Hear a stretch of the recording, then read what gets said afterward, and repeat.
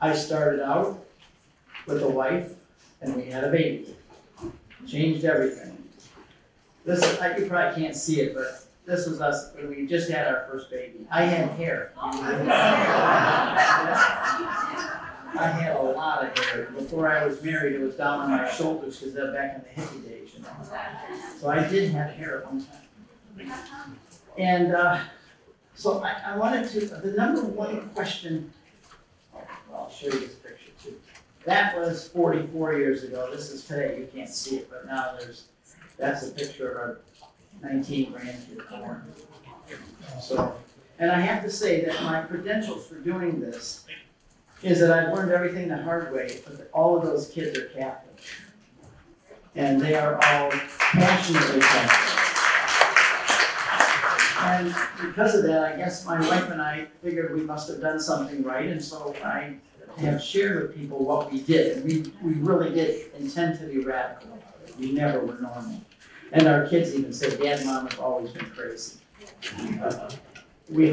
I remember when our child, by the way, I am going to go through this paper, just hold on to it, all right? We'll talk about that in a minute. But I do want to just say a few disclaimers. I'm not a psychologist or a doctor. I never went to one day of college. And I'm not an expert on any of this in family counseling. I just have done it. I've lived with a woman now for 45 years, and I think I understand them better now than I did before. And I've learned everything the hard way, and this is only a summary that we're going to talk about today. And I want to save the major part towards the end of this half hour for questions, because I know a lot of people have questions. And hopefully, though, in a few things that I share, we'll answer some of those questions, and we'll cover it so that maybe those things will be less. So my wife and I, when we got married, I was only 21 and she was 19. And we were both evangelical Protestants. We didn't become Catholics for another 18 years. But even as evangelical Protestants, we understood what marriage was. Not as a covenant like the Catholic Church does, but we knew that a man and a woman are supposed to be married for a lifetime. And so we made a business plan as soon as we got married, and even in the process, and there was only 2 points of business plan. We were going to prove to the world that a man and a woman could live together for a lifetime and stay faithful to each other with Jesus Christ as the head of their home. The second one is that we're going to prove to the world that you can raise good kids who would do the same. And everything in our life was focused on that. That was our mission statement. What I did for a living was not as important. Everything was focused on that. What I did for a living was done in order to facilitate that business plan. So anybody asks me, oh, what are you? I said, I'm a Christian and a father. Well, I mean, what do you do? I said, that's a totally different question. What I am is a Christian, a disciple of Jesus Christ. And I told people that all the time. That was our goal. I remember Al Cresta. Most of you know him from Catholic radio. We've been best friends since 1983. Do the math. That's a long time.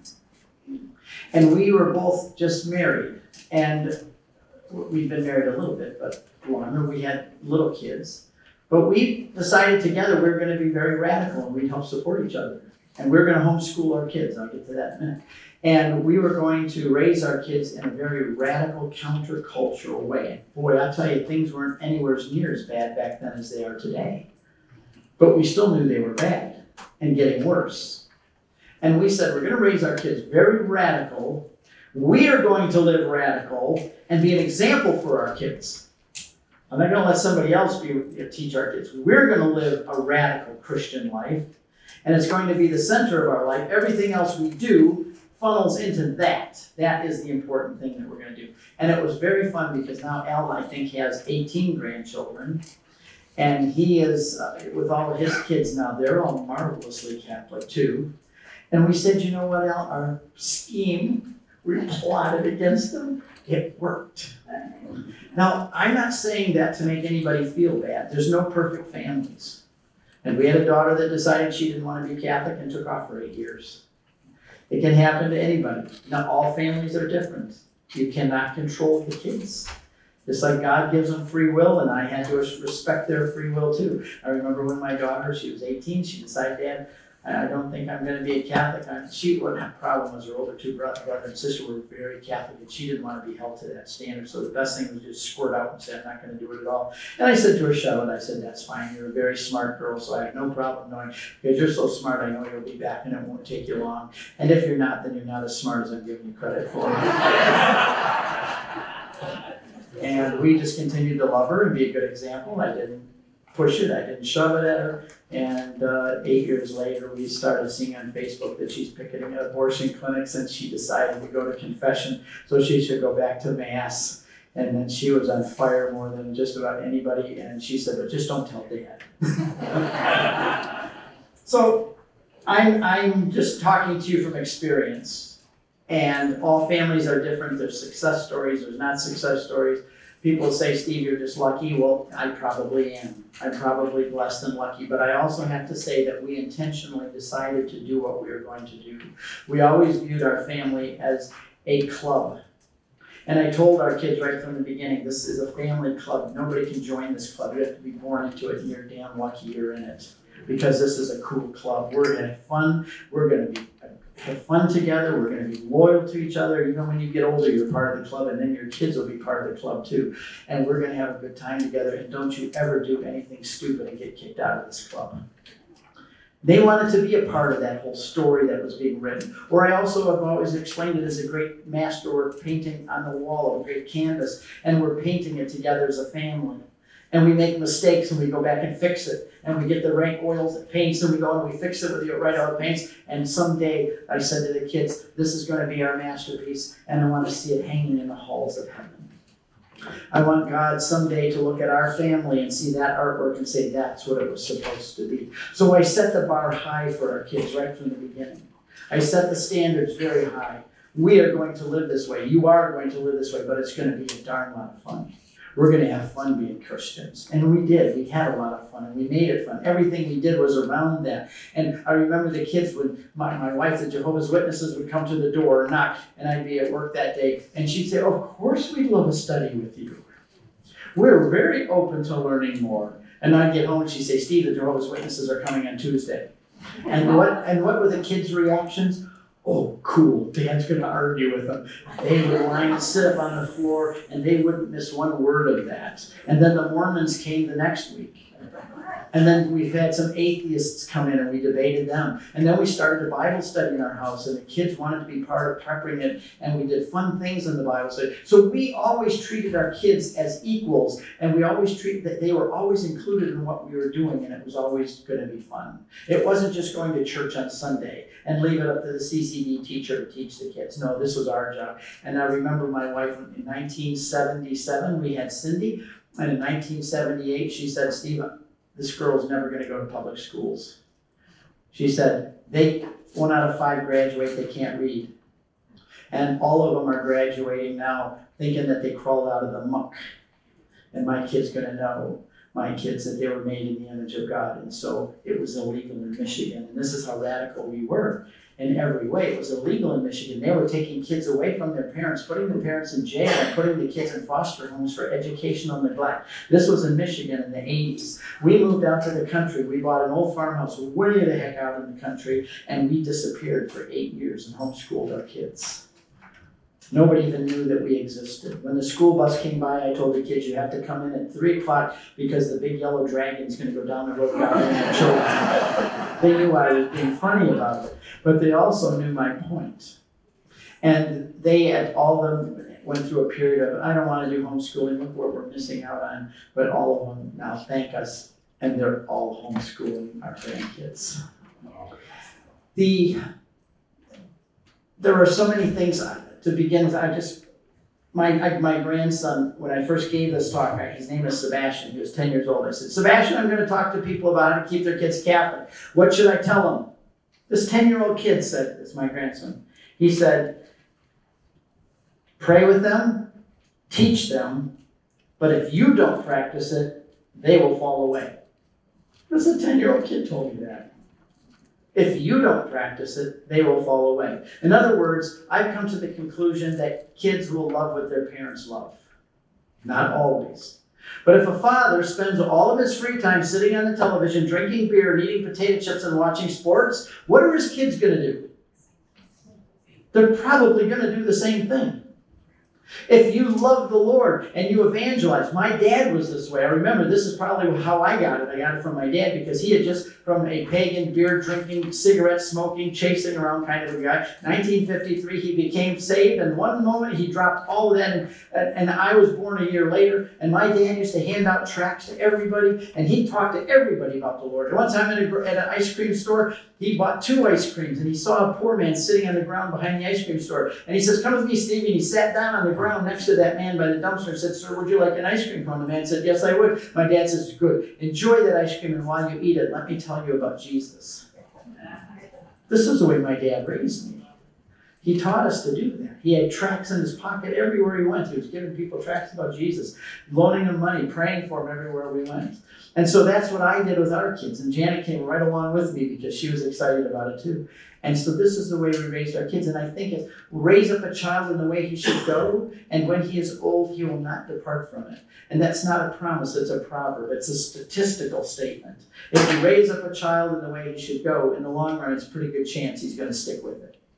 So I'm going to just do some, I want to watch that I don't go past 20 after, so we have a lot of time for questions. So, and I want to deal first with raising kids and so that they will stay Catholic, or hopefully will. And then I want to do what happens with those who left.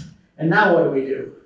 We're in a mess. And I bet you there's, for every one in here that's here to hear about how to keep kids Catholic, there's 9 in here that are here to find out what to do about the kids that didn't stay Catholic. So I'm going to treat you all fairly as best we can, okay? So I want to just touch on some of these first. And this is the number one question I get in conferences, so I know how important it is. Now, first of all, in a family, the best thing you can do to keep your kids Catholic and solid citizens is to have a father in the home who is acting as a father. There is no substitute for having a father in the home. In Detroit, there is 50% illiteracy. 75% of the children in Detroit do not have a father living with them. And then you hear the statistics that the prisons are full of black young men. And it's because we're all racist, right? It's because those young men don't have fathers. I talk to a lot of people who work in prisons, and they say that when you go to the prisons, there's not one of those young men in that prison that had a father raise him. When you have, in the black community in general, 75% of boys are raised without a father. The Hispanic community is 50%, and the white community is 25% that have fatherless homes. This didn't happen back when I was a kid. This is something that is now, because of the whole welfare state and the whole drop in morals, that it's now almost an honorable thing to get a divorce and leave your wife with the kids and so on. It's a big mess. But the number one thing that we can do to keep kids Catholic and sensible is to have a father in the home who's a strong father and who's leading the family. Now, I know that's not possible for everybody. There are people whose husbands have died or they've left, and this is not possible for everybody. So we have to then make alternatives, like find good male figures for them. We just took a pilgrimage to Wisconsin, and there were some grandparents there, and they had a 10-year-old boy with them. I said, "Just your grandson?" They said, "No, he's just a boy without a father, and we've kind of adopted him so he can have a day out." And so we can maybe find situations like that. And the number one thing a man can do for his children in that home is to love their mother. I'm not saying not go to church or anything like that, but the number one thing that father can do for his kids is to love their mother and let the kids know he loves and respects their mother. When our family, the kids always knew I loved my wife. And I used to kiss her in front of them and hug her and all this, and their friends would come over and I'd kiss her and hug her, and they'd say, Dad, that's embarrassing. But the kids were astounded because they never saw their parents do that. And the kids show and demonstrate the love of a father for his wife and the mother of the kids. That's a very powerful thing. And the father also should be keeping peace in the home and controlling the family and not letting the kids be little rebels. Because too often in homes today, kids run the house. They scream and they cry, and then everybody just, I don't know what to do. And the kids get away with everything. And when they get older, they think they can get away with everything too. In our home, I was the dad. You don't ever raise your voice to your mother. You raise your voice to your mother, you say no to her, you have me to deal with, and boy, did they find the wrath of dad once in a while, and they'll tell you to this day they adore their mother. So, the father is the domestic priest. He is the head of the home. The men need godly examples, and girls also need the love of a father, because if they don't have the love and the appreciation and the father telling them how beautiful they are, and I remember when my daughter started getting breasts and thinking, Dad gets kind of scared, I just grab my daughter, sit her on my lap, and tell her how beautiful she is. Tell her she's gorgeous and I love her. I'm going to hug her every day of her life. She didn't have to go out and find some sleaze bag in the back of a car, because Dad loved her. And she was never going to jeopardize that. And she didn't have to find the appreciation of a male figure in her life, because Dad loved her. Dad still sat her on his lap and hugged her and kissed her and read books to her, and right in the family. That's the way it should be. And the father sets the whole tone for the family. One of the things we did, and if you want to keep your kids Catholic, is get rid of the television. I'm not saying get rid of the box with the screen, but go behind it and cut all the wires that connect it to anything. We all have televisions, big widescreen televisions, and guess what we watch? I Love Lucy, Andy Griffith, all the great movies from the past where a boy was a boy and a girl was a girl. If two naked women came to your house and said, "Can we come in and spend the evening with your children?" what would you say? Get out of here. I'd say a lot more than that. They wouldn't walk away very healthy. But as soon as you kick them off your front porch, you come in and turn on the television. And what are your kids watching all evening, most of the time without any parental guidance? Or they have their computer up in their bedroom and they flip on Pornhub or something else and watch that, because kids do that. They're curious, and mom and dad don't have a clue most of the time. We had television, but it was not connected to anything. We watched DVD. Back in those days, it was video cassettes. Do you remember those things? Most of you, some of you aren't even old enough to remember those things. But now we have DVDs, and we stream things, and we have very careful selection of what we have. And it's fun because there's none of those nasty, gross commercials, and we can sit and watch movies with the kids, and we can pause it and get ice cream, and we can talk about what we're seeing. We have never, ever watched a movie where we didn't stop and discuss it along the way. I know that people say, "Shut up, I want to watch the movie," but I wanted my kids to learn how to think about what they're seeing and to think about how to evaluate. Don't just take it, but think about it. So the most important thing is to get rid of the television and spend time with kids reading books and things. One of the reasons I am who I am today is because my dad always had the same job at Ford Motor Company for 35 years. He never got promoted. We never had a lot of money. We always had a simple house. We never went on vacation. I didn't even know what a prime river steak was until I got 20 years old and went somewhere else. And I asked my dad when I got older, "Dad, why in the world did you never get promoted? You were an excellent employee at Ford Motor Company. You should have been the head of it by the time after 35 years. He said, "Well, Steve," he said, "I did get offered promotions all the time." He said, "They called me into the office and said, 'Charlie, we got a promotion for you.'" He said, "But I always asked him a question." He said, "Do I have to work evenings and weekends?" And they said, "Of course, it comes with a responsibility." And he said, "Well, I'm very sorry, because I have 3 boys at home that need me more than Henry Ford does." And this is the result of that. This is why I am growing up today. Because even when I was 15, I was raised in the 60s. I graduated in 73. I went through that bad time. And I never did drugs, though. Never once did I do drugs. All my friends are doing LSD, smoking marijuana, doing all of this stuff. "Come on, Steve, you're a chicken, you're a chicken." I said, "No, I'm not." I said, "My dad loves me, and I'll never do anything to hurt my dad." Now, if I hadn't had a dad like that, if my dad gave his life to his work and never was home, guess what I would have done? I wouldn't be standing here in front of you today, or I'd have a whole different story. But because of my dad and mom, my mom decided to stay home. She could have gone to work too, and maybe they could have gone on a cruise once a year. Maybe they could have bought a nicer car without the rusty fenders flapping when they drove. But they didn't. And because of that, I'm here. And now it's rolling down to my kids and now to my grandkids. So this is how we keep kids Catholic, is we have a home. We have a family that emphasizes the things that are important, that puts Jesus Christ at the center, that gets rid of the television and spends time reading stories together. None of my grandkids have televisions. All of them have TV screens, but they don't have television. All of them have, my son has one of those big minivans, the big Mercedes kinds, because he's got 8 kids and now number 9's on the way. And they drive around a lot. And the whole top of that book, he put bookshelves, and the whole top of that van has over 100 books in there that the older ones read to the younger ones while they drive. And this is what they do for fun. And this is what we need to do as a family, because most of our kids are being educated by television, they're being educated by friends at school, they're being educated by their neighbor kids, and bad company corrupts good morals. Another thing is the father should be in charge of teaching the kids. We give it up to the CCD director or the teacher at school. Even if your kids go to public school, some people may not have the option or the money to go to a private school or to homeschool or something like that. But even if they go to those schools, the father and the mother need to be still their primary educator. You need to overrule what the teacher teaches them if you have to. You need to know what they're being taught. You have heard all about the Loudoun County in New Jersey and the things that they're teaching the kids today. They're talking to 3rd and 4th graders deciding, what would you like to be, a boy or a girl? Next, they're going to ask, would you like to be a dog, maybe? You can, if you really feel like going on all fours, maybe you could identify as a dog.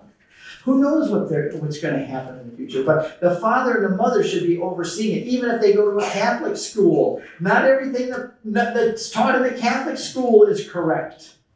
So many people say, my kids went all the way through Catholic school and they still left. Well, what kind of school was it? Somebody said to me today, a Jesuit school. When our kids went to, we homeschooled them all the way through. And that was tough. Took a lot of commitment. Janet could have worked. She didn't. She stayed home and took care of the kids and raised them. And boy, am I glad I did, because the result, her sister, oh, she never listens to this, has 3 kids that went out and just profited. Drugs, sex, everything else. And she said to us one time, we thought you were crazy for homeschooling, but we should have done it. And we would have had different results. So that is an important thing. Now, when it came to college, I told my kids, knowing what colleges do to kids, I think the vast majority of Catholic kids that go into a university come out at the other end having lost their faith. People came up to me today, I don't know how many, and told me that my kids were great Catholics, fervent Catholics, but they went through 4 years of college and they came out on the other side as atheists. They don't believe anymore, they gave it up, now they don't. I told my kids, you can go to any university in the country you want to go to. I won't stop you. You can go to anyone you want, but I will pay for these 5. Ave Maria, Steubenville. And guess which ones they went to? The ones that I offered to pay for. And I also told them I'll pay for the whole thing. I don't care, even if I have to take loans out or whatever, I'll pay. I don't want you to graduate with debt. Now, not everybody can do that. My son has 8 kids and he can't do that. They're doing a lot of work. The Lord bless us, I can do this, but I said you have to get straight A's to get that. Kids will live up to the standards that you give them usually. My kids all got straight A's. And it's not because they're smarter than any other kids. Because my son got a B one time in math and he paid for the next semester. Because I'm not a tough dad. Dad, it's not fair. You knew the rules. You didn't trust it. He said, Dad, I admit I didn't study enough. But this is the way we can do it. You got the money. You've got the money in your pocket. You can control them to a great degree. Which schools you're going to go to? This one, this one, this one. And we made our kids do the first 2 years at the local community college so they stayed at home. That way I knew what they were doing and who their friends were, and I knew they were going to be serious before I invested any big money for them to go somewhere else. So the first 2 years, they got the basics done at the local community college near home, and they stayed home. And then after they proved themselves to me, then they went out, and my oldest daughter graduated from Steubenville. She graduated here with her degree in philosophy, and she also got her MRS degree here. Now, some of you know what that is. It's a joke. Mrs. She found her husband here, Ben Brown, so she got her MRS, Mrs. Cindy Brown, and he got his PhD in theology. So, and they went to Catholic University after that. And the parents, so because kids will love what parents love, it's you have to be living the faith. You can't just assume it's going to come out all right if you go to Mass and send them to CCD. It has to be where you actually are living this yourself and enjoying it and having fun being Catholic. Just imagine if you go to Mass and with the kids and you come home and say, oh man, priest, he just went on and on again, didn't he? What a boring homily. And, these people, it's not friendly and grumble and complain all the way home from church. You think the kids are going to want to do that when they get older? And if the parish that you go to isn't a lively parish, doesn't have it. I know people sometimes live where there's not. I am one who says vote with your feet as far as the parish you go to. I'll give you an example. We raised our kids at Christ the King in Ann Arbor. It was a charismatic parish. 23 men in the seminary at one time out of that one parish. They had life team. Kids go to the life team. They had parties together. My kids went there and they said, Dad, one of the reasons we're Catholic today is because of where you took us to Mass. And we met friends and had life team. And they came to Steubenville conferences and things. Now my brother, on the other hand, wanted to go to the local one near him on the other side of town. And it was kind of a liberal one, but it was close to home. And all three of his kids are gone. And he said, I should have gone to Christ the King too. So find a parish, because you want to have your kids involved. Find a parish if you can. Get them involved if you don't even have that, get them involved in other good things. There's a lot of things in the Catholic world today. Find them, look for them. The Steubenville youth conferences, we made took great advantage of those kind of things with the kids. Do things as hobbies together. I think number one thing too is to teach your kids to be rebels. Kids are already going to be rebels. God has built into them a mechanism that when they get into their teens, they start to break away from their family, right? They're going to go out on their own. They can't be mama's boy all the time. As they get older, there's this independence that God built into them. It's not a bad thing that they start to get independent and want to do their own things and go their own way. That's built into them by the very nature of who we are. But you can control that to some degree. You can control that and use it and channel it. And I told our kids from the very beginning, we're going to be rebels in this house. I want you all to be rebels. And I remember one time my son came home with his friends, and he said, Dad, we went to the Cedar Point. That's a big roller coasters and stuff. And my son had picked 5 guys, they were friends together from our parish. And they had what they called a babe alert. Sounds pretty bad, doesn't it? But what it was that he said, Dad, we came up with a babe alert today because when we were at the amusement park, half the girls don't wear any clothes. And he said, whenever one came walking down the road, whoever saw her first would go, babe alert, and we'd all look the other way. We decided that we're going to keep our eyes pure for our wives. And so all of us guys got together and we made this club, and we had the babe alert warning. And he came back one day and he says, Dad, I think I'm going to get a tattoo and some earrings. I said, not in this house, you're not going to, first of all, but why would you want to? He said, Dad, we want to be different.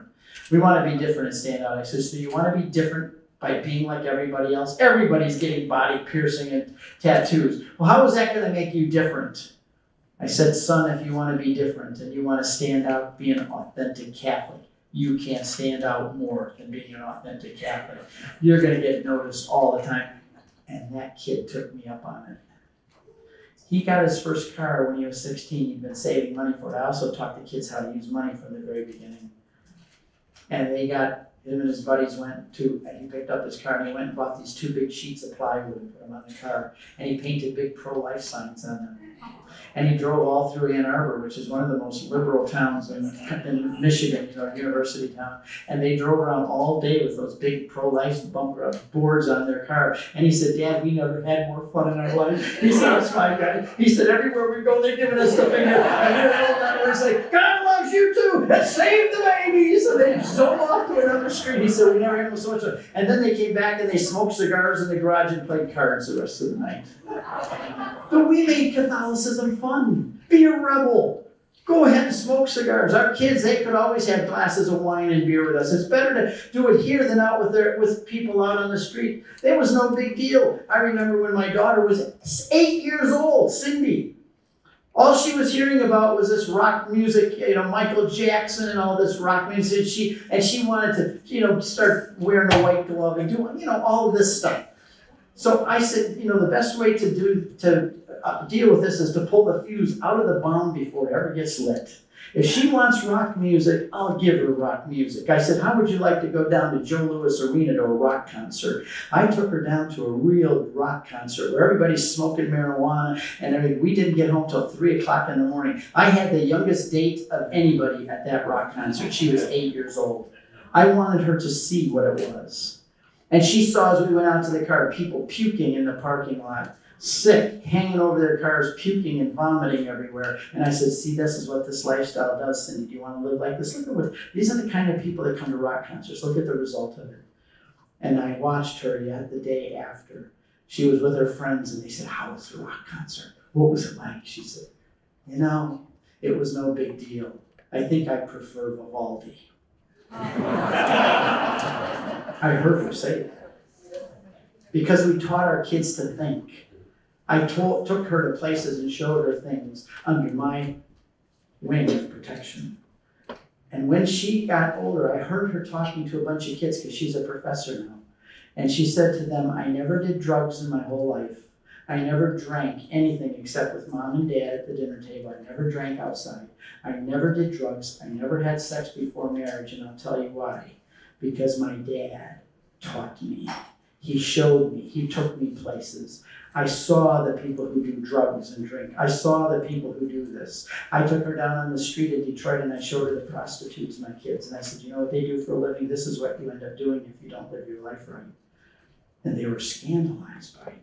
But I heard her teaching a class and saying the reason I never did any of those things is because my dad took the time to love me and take me places and show them to me and teach me how to think about morals in life.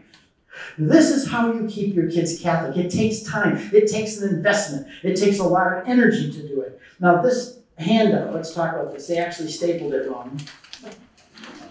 So if you just do this and put the picture of Sherlock on the top. Now you got it right. This is the kind of thing I did for our kids. And after this, we'll switch to getting kids back, and then we'll go to questions, okay? So this is something I made for our kids. It's called You Are a Detective, whether you like it or not, since you live here. And what I did is I showed the two possibilities. There are only two possibilities of how we get here. This is really powerful today because all of this atheism is coming in, this anti-God, all the nuns, N-O-N-E-S, we're non-religion, we want to be spiritual maybe, but we're not religious and we don't believe, and we certainly aren't going to be Catholic. So what I did is I made this up for the kids, and I said that there's only two possibilities of how we got here. Either we got here by time plus chance plus matter. In other words, matter in the universe is eternal, and that's all there is impersonal matter. And it's been eternal, and somehow, just by time plus chance plus random mutations, you and I end up here. Which really doesn't make a lot of sense. It takes a whole lot more faith to believe that than it does that there's a God who created us. The other possibility is there's something else something has to be eternal. Whether it's matter, time, space, and chance, or the other possibility is that there's something personal, a person, something else that's personal, that is the other possibility of something that's eternal. And then you start going through like I did in this, and I said you have two clues. You have the clues of the world around you. You're a detective. You see there's world. There's order to it. There's beauty to it. There's symmetry to it. You have a personality. You're not like a rock or a tree. You can communicate. You can have abstract thought. You can create all these things. You also have something, it's called what I call the mannishness of man, personality. God has imprinted his own law right in your heart. You know there's something beyond us because it's built into us to know that we have some value above and beyond just the material universe. But anyway, I gave you this just as an example. So then what I do is I followed through on the left-hand side. We say, well, what happens if There is no God. Everything that's eternal is really just matter plus place plus time. And on the other side, if we start out with that there is a personal something eternal, how would that one look? And we follow it all through. And I taught the kids to be philosophers. They weren't philosophers. I'm not a philosopher, but this is philosophy and a simple thing that they can follow. I just gave it to you as an example. If you're raising kids, do these kind of things and use this. That was just an example. Another thing is you need to always emphasize sexual morality. I always told my daughters that they were princesses and that they have a unique ability to bring new human life into the world, which I can't do. I remember one time, this is the kind of thing I did with my kids. We lived in the country, and there was a station wagon parked in the cornfield right in front of our house, and I knew what they were doing in that car. It was 12 o'clock at night, and my daughter was in the car. And we pulled up behind that car, and I turned on the bright lights, and I put on the horn, beep, and there was 2 bare butts in the back of the window. And my poor daughter, she was like, Dad, what are they doing? And I just sat with the horn on and the lights and waited till they got dressed. And she said, what are you going to do, Dad? I said, I'm going to let them go home now. And I backed out, and they drove away. Well, do you know what kind of a teaching moment that is for a young girl? What are they doing, Dad? The next morning, I said, we'll talk about it in the breakfast. The next morning, she came out and said, Dad, I think I know what they were doing. I said, what? She says, well, we had chickens and rabbits. And the chickens and rabbits do what I think they were doing, and then they had babies. And we talked about sexuality. And I said, do you think the girl in that car felt like a princess last night? No. Why do you think she went out with him? She went out with him because she wanted a boy to love her. She wanted to feel special. She wanted to feel like a princess. But did she? And my daughter said, no, she didn't. I said, why do you think she let him do that to her? He treated her like a boy toy. Don't ever let a boy treat you like a boy toy. You are very special. You have something God gave you to create a baby, a human soul that will live forever with God. Nobody, I can't do that, but God gave that to you. You have this special gift from God. Don't ever let a boy play with that. This guy, what if she's pregnant now? Do you think he's going to take care of the baby, or is he going to drag her down and make her rip the baby out of her womb? And what if she has venereal disease, gonorrhea, syphilis, chlamydia, or AIDS even? What's going to happen then? Did the boy tell her that he had herpes before he took her clothes off? My daughter said, yeah, this is, my kids, I talk to them about sex before they were even asking questions about it. Our kids are going to school now, and they're teaching them all about sex before they're asking questions about it, but it's a totally wrong message. My kids all said, thanks for talking to us about that, Dad, because we didn't have to learn it from magazines and from porn and from other people. We knew because you told us the truth about it from the beginning. I was never shy to talk to my kids about sex. And it was nice to live on a little farm because we have animals to be examples. That always helped. Well, I could go on and on. But I want to get to, of course, praying together, Mass together, studying Scripture together, having Bible studies. If you sit at the dining room table, we had our meals together, and we would always talk about a Bible passage or memorize things together. Made it fun, challenges, and things like that. So I'm going to skip ahead to about those who have, this is a whole long talk I give on conferences. But what happens for those who look back with older kids who are gone? And this is not to criticize anybody or to feel bad. My daughter could have just kept going and not come back, the 18-year-old. Blessed be God, she did. But there are many families that the kids have left for various reasons. And I think the number one thing is don't beat yourself up. Parents come up and they're crying, and they cry in front of me and say, I blew it, I really screwed up, I don't know what to do, my kids left, I thought I did good. First of all, if you have kids that have left the faith, don't beat yourself up. Nobody may have taught you what to do. If you had heard, like he's got two little kids and one on the way. If he screws up, it's his own fault. He's hearing this now, right? Shame on you if he screws up. I'm encouraging people like you to do your homework, learn how kids think, be with them, take them everywhere with you. Sit at Mass and tickle your kids. My dad did that at church. He'd tickle my ear at Mass. And even though Dad was Baptist, but we loved to go to church because Dad would always put his arms around us and play with our ears. And it was like, I thought Dad wasn't paying any attention. He was just paying attention to me because he was touching me. And I watch parents at Mass are so holy and their kids are fidgeting. And I think, what a shame. They could bring the kids along. They could bring the kids and make them feel part of it. Sit on my lap. Come over here, I'm going to tickle you. And my dad always had candies in his pocket. And if we were good for 10 minutes, he'd give us the candy. And then if we're good for the night. And for kids, that's fine. That's a good thing. And if you don't, and if the kids are bad, take them to the cry room. And even if they're older, take them to the cry room and explain to them what's going on in the Mass once in a while. So you could talk back to them, explain to them what's going on so they get excited about what they're seeing and doing. But anyway, if you make a mistake, it's your own fault. But the rest of us, you didn't, maybe somebody never told you these things. Nobody told me. My wife and I just were really serious and we worked hard at learning and reading books. James Dobson, I don't know if you've heard of him, from Focus on the Family. He was our mentor. We read all of his books. There were many times that we were up until 3 or 4 in the morning because we'd say, you know what, these kids, it's going beyond what we know what to do. We better get James Dobson out again. And he's a Protestant family guy, and he was invaluable for us. And I gave my kids, even Catholics, many of his books when they got married about what to do. But the first thing for families with kids that have left, don't beat yourself up. What you should do is say, today is the first day of the beginning of my new relationship with my kids. I apologize, I confess that I didn't know it.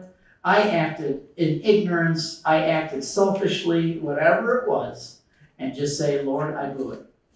I didn't do all that I could have done. I put myself too much into my career. Today, parents are going to say, I spent too much on my iPhone when my kid was sitting there demanding my attention and I didn't give it to him because I was on my iPhone. But whatever it was, put the past behind. Say, okay, the past is the past. I can't change it. I cannot go back and rewind history. Can't do it. It's not going to happen. So what I've been telling people to do is with those kids, there's so many different varieties and things that happened. If you did something that actually pushed them away or hurt them, you'll have to deal with that. But in general, let me say it this way. I think the good thing to do is to sit down and write your kids a letter. Take time to do it. Pray over it. Shed tears over it. Say, dear so-and-so, I want you to know, and tell them about how they were born. Tell them about what you thought about the moment that they were born and how joyful you were at their birth and how much you loved raising them and how cute they were and how bratty they were at times, but you still loved them. And then tell them, tell them then how much you still love them. I want you to know that I love you no matter what. No matter what you've done, who you've become, or what you're doing, I will love you unconditionally.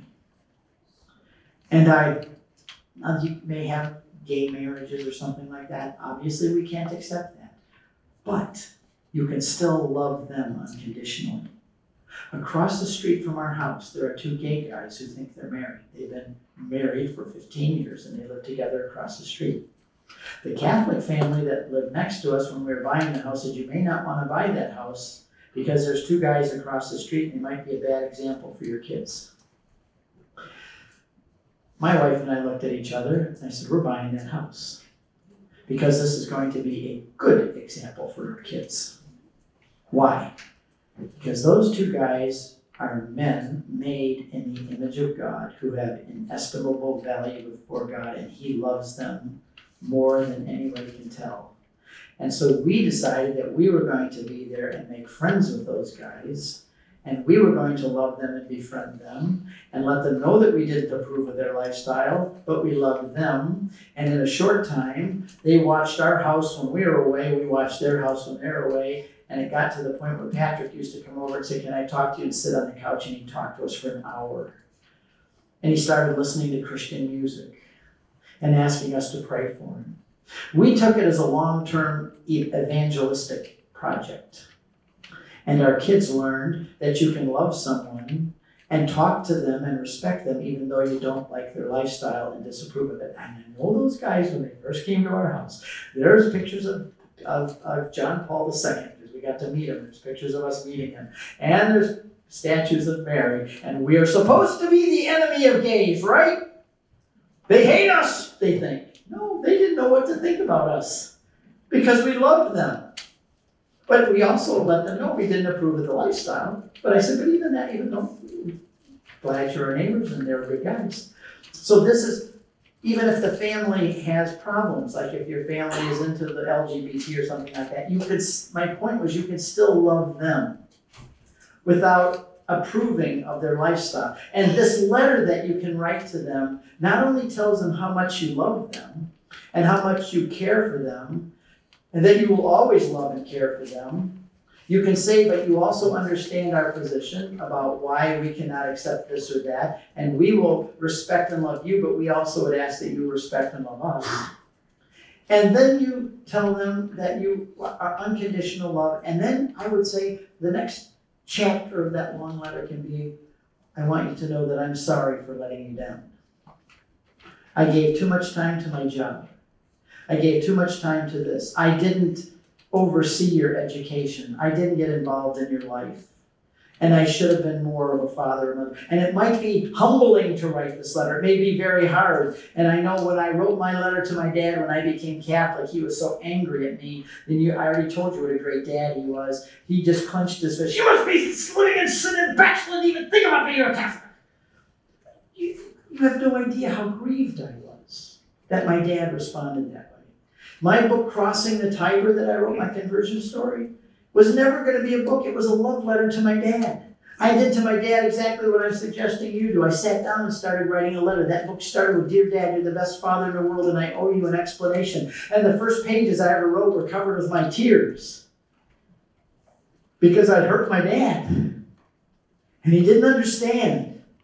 And I wanted him to understand because I couldn't turn my back on Catholicism, but I also didn't want to turn my back on my dad. So a letter was the way I tried to do it. And since then, I realized this is a great way for a lot of family situations because it's hard if you go up to your son and say, son, I don't like the way you're living, and I want you to know I love you enough. It's going to be very uncomfortable. And sometimes they're going to say, Mom, would you just shut up? But if you write a letter, they're not there to argue back. And it gives them time. It gives you time to measure your words and what you're going to say. And it gives them time to digest it a little bit without being defensive. They may be defensive at first, but when you tell them how much you love them unconditionally and you apologize for letting them down and not overseeing and not being the dad or the mother that you wished you were, and if I could go back and do it again, oh, would I ever?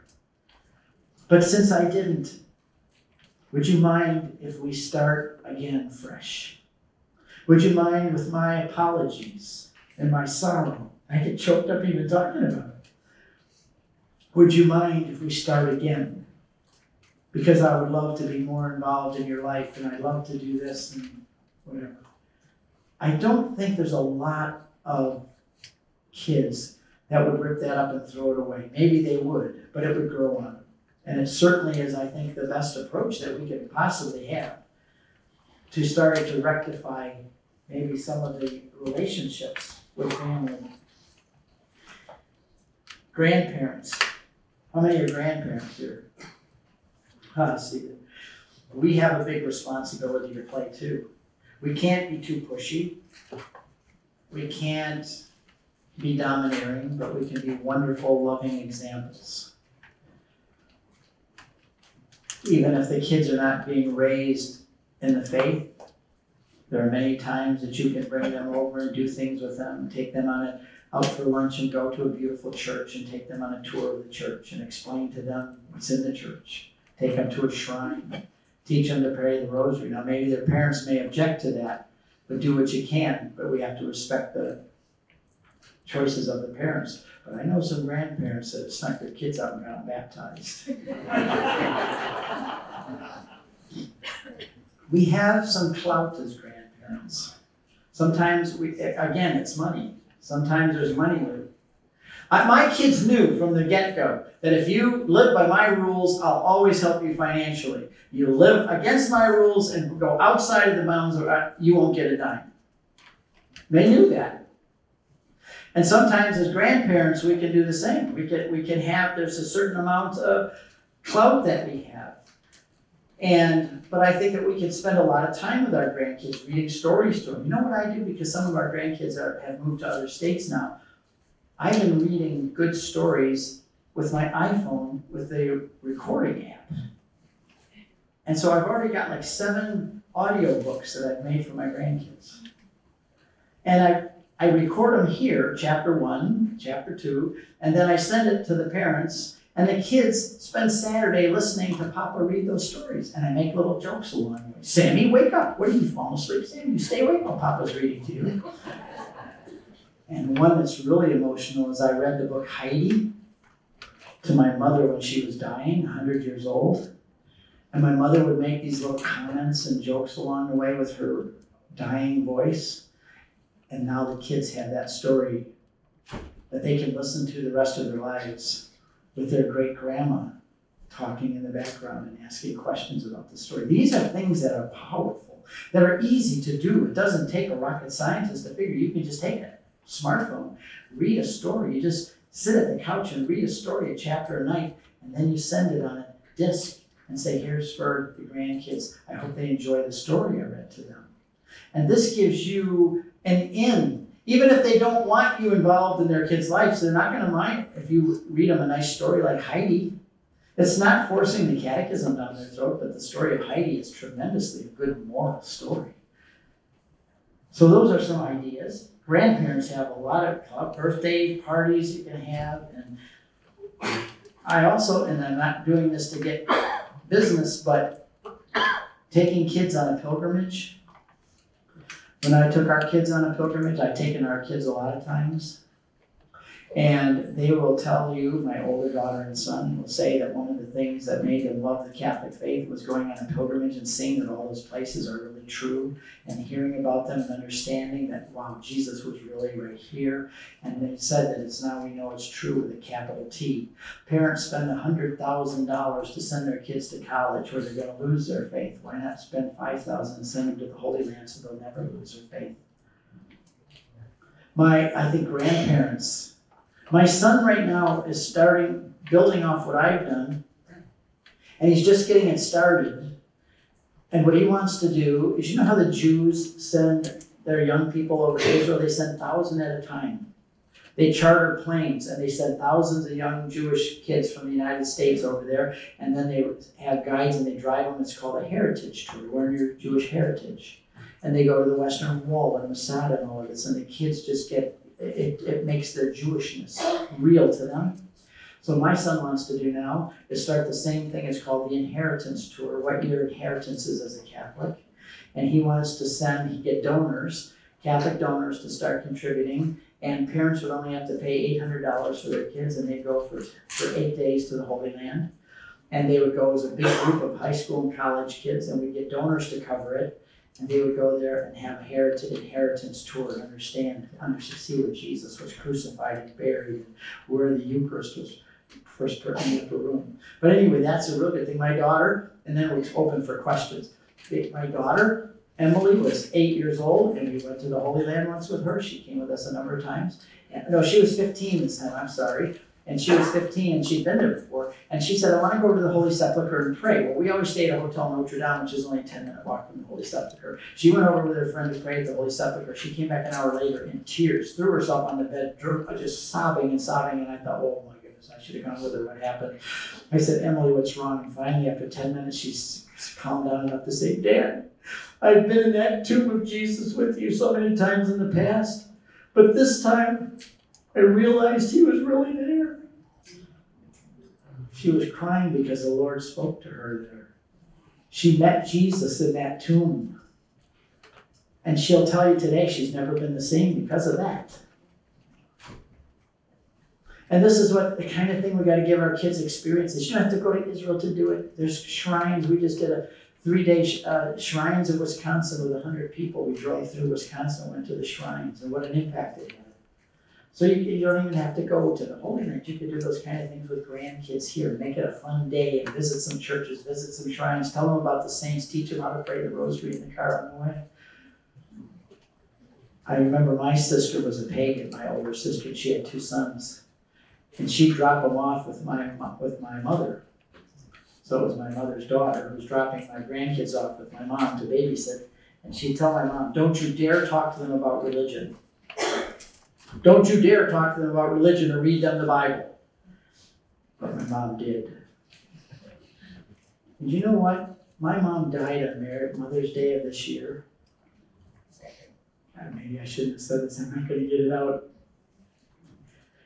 My nephew, the young man who was not supposed to hear about God in the Bible, stood up at my mother's funeral and said, I'm a Catholic today and a Christian because of Grandma. Because my mom wouldn't talk to me, but Grandma did. Grandma told me about God, and I'm a Christian today because of Grandma. She was my substitute mom.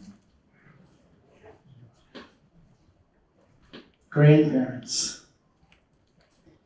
Talk to the grandkids. Take them under your wing. Love them. I know sometimes they're far away. Spend some money. Bring them back. Spend a week with them. Money is nothing when it comes to family. Money is nothing. Okay.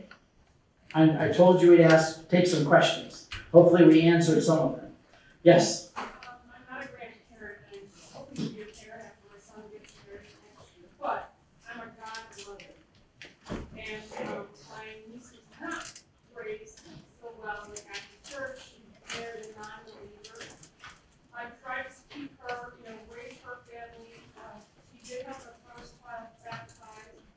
Her daughter, she had no plans. So your question is just to keep... What's my role as a godmother for my niece to... Many of us are godparents, and I know that we don't take that seriously too often. You obviously are. I respect... Yeah, they made a mistake when they picked you. Good. That's a good way to put it. I love it. And I am the godfather for several, and I have to admit I'm a negligent one. I'm so busy with my own kids and grandkids, but that kid is lucky to have you. I would say first that you pray for them all the time, and when we say pray for, it kind of becomes a cliche for us. But I like to tell people this, especially with kids that have left the faith. Remember the unjust judge, where the woman went to the unjust judge and he was sleeping? And she said, hello, up there sleeping, I need justice. And he yells out, opens the window, go away, I'm sleeping. Wake up, I need justice, you're the judge. Jesus is the one that told this parable. Finally, the guy came down and he was angry. He says, I'm not down here because I'm a good judge. I'm down here because you're driving me crazy. What do you want? And he gave it to her. And Jesus said, how much more will your heavenly Father give you what he needs if you're persistent? So I tell people with kids that have left the faith or other important issues like this, take a piece of paper and draw 2 lines and divide it into thirds. And on the left-hand side, put down your request, whatever that name is. This is what I want for this child, this, and this. Then put in the middle column the date that you asked God to do it. And then put God on the spot. Say, God, this third column is when you answer the prayer. I'm not going to back off, God. You said I could knock, and you'll answer my prayers. I don't know how you're going to answer the prayers. You do, but I'm putting down what I want done, and here's the date I asked, and you better deliver. God's a fun father. You can talk to him like that. My dad was a great dad, so I always learned that I felt very free joking around and talking with God like that. But make a list like that. Put that down. Do everything you can when you're able to. Keep friends with the mother. Keep friends. Do things for her. Take special things over. Give her a bottle of wine on her birthday, something. Because it's very difficult when you love her for her not to let you. And keep. Yes. How did you resolve your relationship with your father after you broke away? How did I resolve the relationship? I'll say with our parents, because both parents refused to talk to us for a while. This is how good my dad was when we became Catholic. my mother refused to come to the Mass when we were received in, but my dad came. But he said, Steve, I am totally opposed to what you're doing, and I'm going to sit in the back because I don't want anybody to know I'm part of this. And I'm totally opposed to it, but I'm coming because I love you. So my dad did read that book that I wrote. And our kids, I said to them, Grandma and Grandpa are getting old. You should go visit them and get to know them. So my kids, after becoming Catholic, went over there every Tuesday afternoon and brought lunch to Grandma and Grandpa and spent the afternoon with them. And that was only a couple months later, Dad and Mom said, Steve, you guys joining the Catholic Church, I can't argue with the results, especially with those kids. And so I said, now we're proud of you. I know that you are where you're supposed to be. Now with my mother-in-law on the other side, she was not going to listen to me. My father-in-law said, why did you take my daughter out of the Protestant church over to that cult? You know, he was really upset. So I said, Lord, they're never going to listen to me. So I did the unjust judge thing. I said, God, I'm going to knock on your door every day. I did the 3 columns, you know. I said, I'm not going to back off on this. I'm going to come after you every single day, multiple times. You're going to get tired of hearing from me. A year later, we found out that my mother-in-law had been camping with another family, and they didn't even know they were Catholic. And the lady, they're book club ladies. And so my mother-in-law was talking to her friend Bunny, and Bunny says, Mary, I just read the best book you got to get this. Oh, great, let me know what it is. I'll get it. We'll talk about it. She said, it's called Crossing the Tiber. My mother-in-law says, who wrote it? She said, a guy named Steve Ray. And my mother is just mortified. She said, that's my son-in-law. You're kidding. Will you get me an autographed picture? And I'm not tooting my horn there, but I'm just saying that's how God did it their family. From that point on, they didn't become Catholic, but from then on, they were proud of us. They were bragging about us because her friend. And so I say that there are 6 things. Let me do this real quick. There are 6 rules that I've come up with, and I've actually added 7 for dealing with non-Catholic family and friends. And there's an article on Catholic Answers magazine. I'll put it on my website again. So that if you want to go to it, it's CatholicConvert.com. I'll put it up tonight so that you find this article. It's called 7 Rules. It's actually 6, but I made it 7 now. Rules for dealing with non-Catholic family and friends. And number 1 is don't argue with them. Discuss and talk, but don't argue and burn bridges. Number 2, love them more than you ever loved them before, because you can't argue with love. Pray and make sacrifices. Really do it. Pray and make sacrifices. Show the joy of the Lord in your life. They're going to say, what was he smoking? I want that, whatever it is. If you're happy and joyful, you know, it's like, I want what they have. You're joyful in the Lord. The third one is 5th one is do your homework. So that when they do decide to come and ask you a question like, why do you believe Jesus is present in the Eucharist? And you go, I don't know. It's not good. Do your homework like you folks are doing here. Number 6 is have patience because God is not in as big a hurry as you are. And the 7th rule is ask God to bring somebody else into their life because they're never going to listen to you. And that's what happened to my mother-in-law. She wasn't going to listen to me, but God brought Bunny into her life and it changed everything. So ask God to bring somebody else into your loved one's life and pray that every day and watch somebody at work, somebody they're going to respect, a sports figure. You're Catholic? Of course I'm Catholic. All of a sudden, maybe there's a whole new respect. And you should be talking to people about the Lord because you may be an answer to somebody else's prayer. Yes, somebody else. In the back, you've had your hand up 3 times. Yeah, it's just the theme of what you're talking about today is very much real for me. I'm the oldest debate product of homeschooling. You know, a lot of our homeschool friends were homeschooled because their parents really tried to shelter them from the real world. And then I saw many of my homeschool friends, including many of my own siblings, get to college and take a nosedive off the crazy tree. Yep. It seemed to hit every branch on the way down. Yep. Right? So I swore off homeschooling. No way. Now, I've got young children. They're in the real world, right? And I am disgusted with what I'm seeing. Yep. So but I don't want to homeschool because of what Okay, here's what you do. You homeschool, but Yeah. you expose them to the real world like I did with my kids. My kids, they told us, your kids are going to be so unsocialized. When they get older, they're going to do just like you said. They're going to, after you protected them and kept them in this little hothouse, they're going to go out and get a prostitute the first time. They're going to get drunk. They're going to... No, that's not the case because homeschooling is not 2 + 2 is 4. Homeschooling starts the minute that baby is born. You teach that baby to speak English. That's a difficult thing. You do that before they're 5 years old. You're a great teacher. And you did it in the real world. You take your kids out. My son, I wouldn't take him to Boy Scouts now because it's all, you know what. I'm not going to send my kids out to a Boy Scout camp with some prowler crawling in the tent with my son. But there are Catholic, so my daughter was in dance class. She ended up being in a really good dance class, so they had to go to Las Vegas and do dances in New York, and we went with them. And I took my daughter down and showed her the prostitutes. I took her to concerts. We did all kinds of stuff. Our kids were the most socialized kids in the whole state. And they were the most exposed to the world as anybody in the whole state. The difference was we controlled their friends. And we spent our time teaching them about the real world while we were living in it with them. We would go do things. I'll give you an example. We went to Cedar Point, and there was a big line to get to the roller coaster. And I always teach my kids morals this way in the real world. There's a guy way ahead of me, like a mile ahead of me in line, and he's got a shirt that says no rules. So I said to the kids, I'll be right back.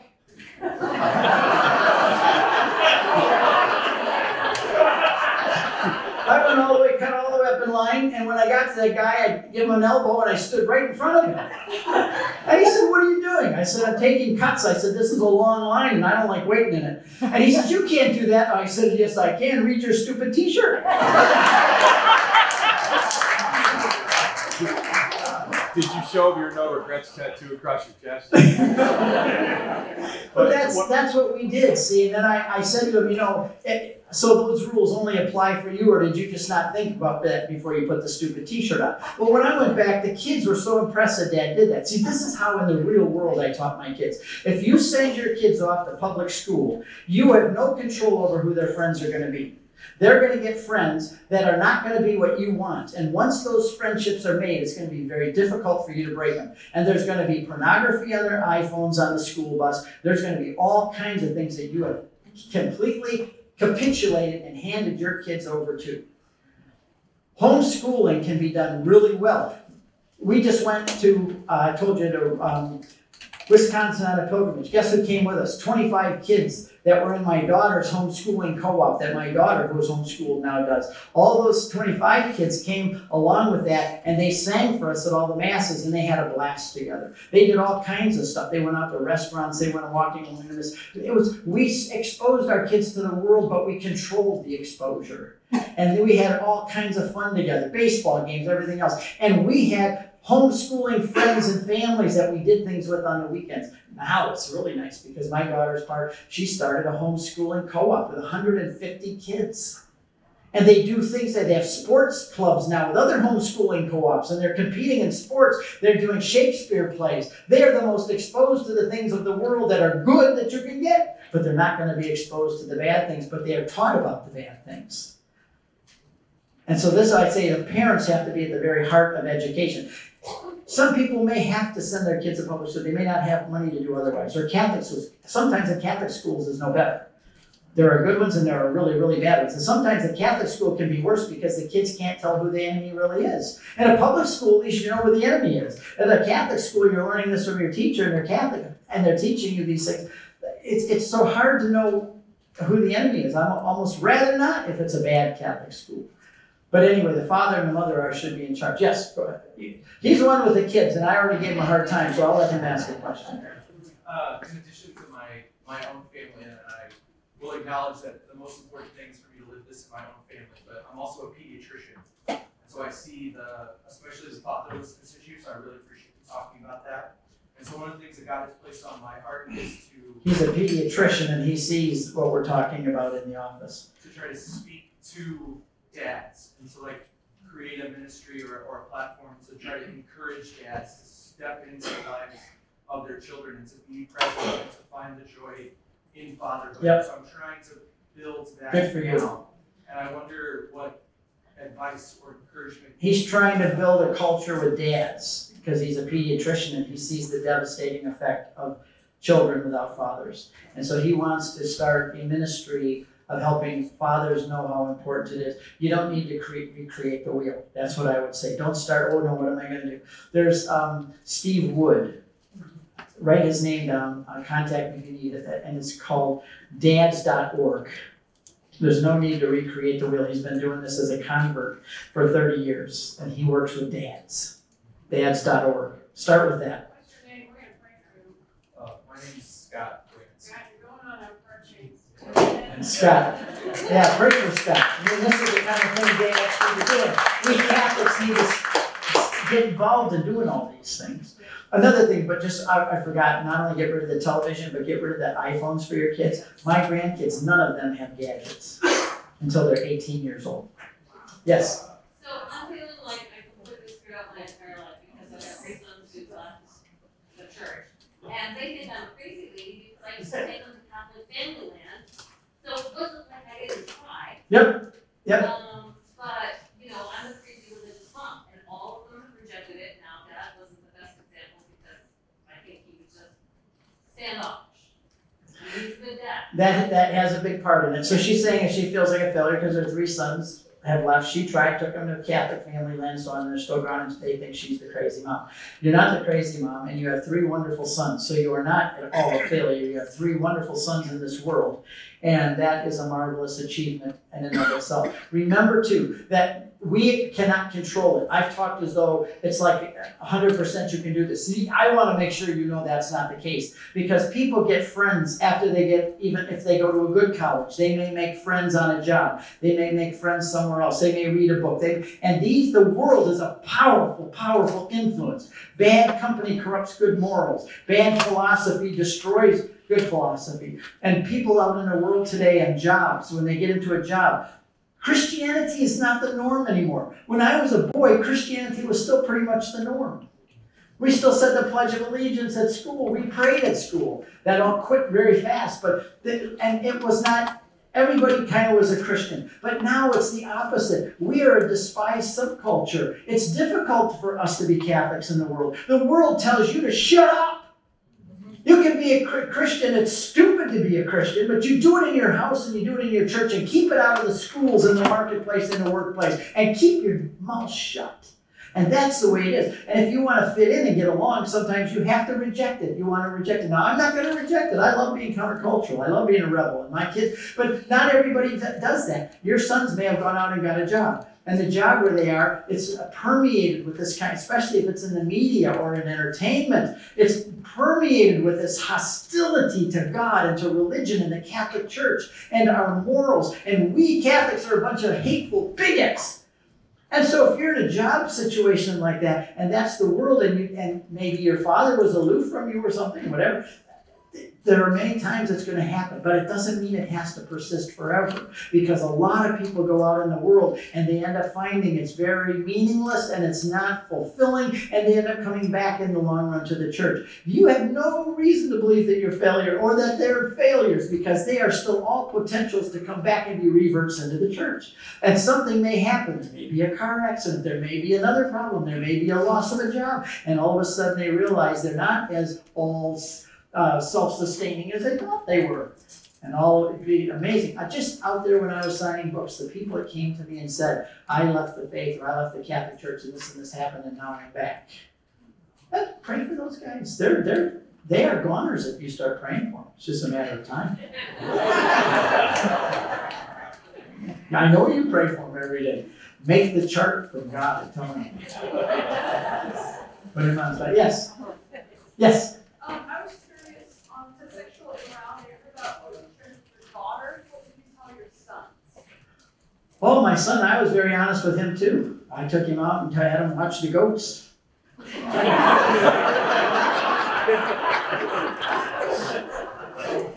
But I told my son and my daughter, and I do talks at high schools, and I just tell the guys, I told my son that guys and girls are very different.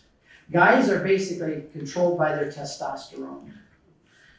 And my wife said to me one time, I wish I could have testosterone like you do for 24 hours so I could understand you better. I said, I wish you could too. But I just told my son that sexual morality is for marriage. Sexual activity is for marriage and not until after. And because we made such a big deal of that, all of our kids had chastity rings. And we took it to the priest, and the priest would pray for them and put that chastity ring on their finger. And it got me in a lot of trouble sometimes because they knew they could ask whatever kind of ring they wanted. And so my son got one of the diamond and a ruby and gold, and then the other one wants these 3 diamonds for the Trinity. And how am I going to say no to that? So all of them got some pretty nice rings. But then we had a ceremony with the priest, and they put that on their fingers. And I said, when you get married, I'm going to ask you if you kept your promise to your mother and I and to God. So when I walked my daughter up the aisle, I was crying all the way. I will telling you this too, but I walked up the aisle and I turned to her and I said, I held the hand that had that chastity ring on. I said, have you kept your promise to your father, to your mother and I? And she said, I have. So I took her over to Ben Brown, who's also a graduate here. And I said to Ben, I said, my daughter has preserved herself pure for you. Do you promise to take care of my daughter? And he said, I will, sir. I said, then I'll give you my daughter. What a beautiful thing. And guess what? The next daughter, she was never going to do anything other than that because she was crying and so excited. Also, all of our daughters did the same thing, 3 daughters and a son. But you don't have to necessarily, okay, it's Tuesday morning, we're going to talk about the birds and the bees now. It's more, a lot of times you use teaching moments. Like I did with my daughter with the 2 bare butts in the back of the window. You take a moment like that and you talk about it. 2 rabbits humping in the front yard. This is a great moment. It really is. Do you know what that boy rabbit's doing? He's impregnating. What do you mean impregnating, Dad? He's got a penis and you got to just forget the shyness of it all. Just say it like it is. I did with my kids. And they came and asked me questions that would make any person blush because they knew I'd give them an honest answer. I should tell you a couple of questions my daughter's asked me, but I'm not going to. But yes. So it sounds like the story, that your nephew was talking about your mother. It sounded like she converted you. Did your father ever?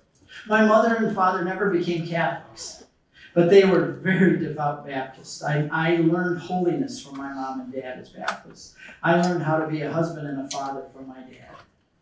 And they were, to the end of their lives, were devoted to Jesus Christ, although they could never comprehend the Catholic part of it.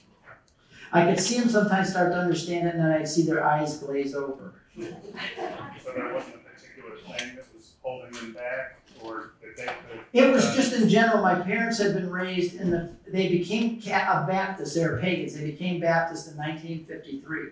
And they were really into this fundamentalist thing, and there was all anti-Catholic stuff. And when you start that from the very beginning, and you're now 70 years old, it's in the marrow of your bones. It's part of your tradition. My mom would even say, there are certain verses in the Bible that don't fit my Baptist belief. So she admitted that the Bible had to fit her Baptist tradition. Her Baptist tradition didn't have to fit the Bible. But to the day of their death, my mom, right up until the end, she's saying, I can't wait to get to heaven and see Jesus. He died for my sins. I can't wait to get there and say thank you to him. So she was a very devout Baptist. And that young man, he was also a Baptist, but after I became Catholic, he argued with me all the time at Thanksgiving and so on. But then he told me, he said, Steve, I have to admit, he said, last Thanksgiving after our conversation, I got on used bookstores and I bought a used copy of your book because I didn't want to buy it from you. And he said, by the time I got to page 15, I knew you were right. And I was there when him and his wife became Catholics. So that was